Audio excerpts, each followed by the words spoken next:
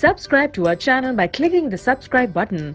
Click the bell button and enjoy the latest uploads from our channel. Question 4. How is the sex of the child determined in human beings? Human beings में जो progeny है, जो child है, उसका sex क्या होगा, mail होगा या फीमेल होगा, ये डिटरमिन कैसे किया जाता है?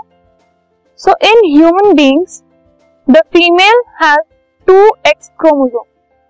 So you know कि जो 23 पेयर ऑफ क्रोमोसोम्स होते हैं ह्यूमन बींग्स में, वो मेल में भी है और फीमेल में भी है. ठीक है. तो जो 22 इनमें से होते हैं वो तो कंप्लीट दोनों में सेम होते हैं. उसके बाद जो एक पेयर बचता है वो मेल में होता है XY और फीमेल में होता है XX. ठीक है. सो जो फीमेल है उसके पास 2 X क्रोमोसोम्स होते हैं और जो मेल है उसके पास एक X और एक Y क्रोमोसोम होता है. ठीक है. So the females are XX and the males are XY. Fine. Now the mail gametes have 22 autosomes and either X और Y सेक्स क्रोमोसोम. 22 ऑटोसोम्स तो हैं दोनों के पास. ठीक है. और मेल के पास या तो X हो सकता है या फिर Y हो सकता है.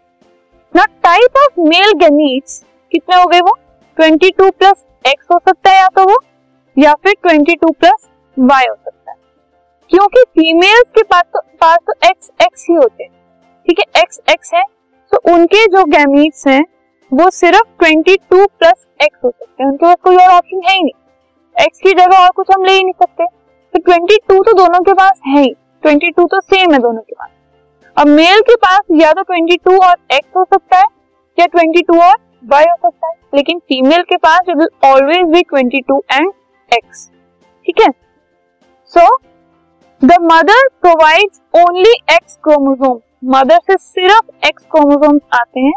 So the sex of the baby is determined by the type of male gamete that fuses with X chromosome of the female.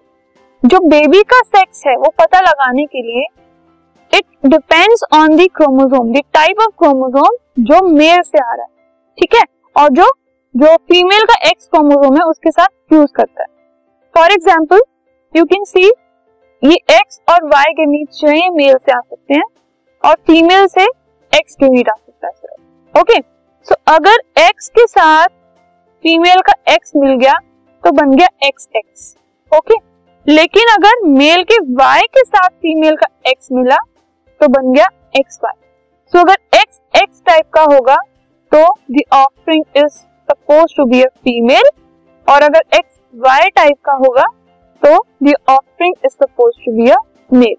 तो इस तरीके से ह्यूमन बीइंग्स में जो चाइल्ड है उसका सेक्स डिटरमिन किया जाता है.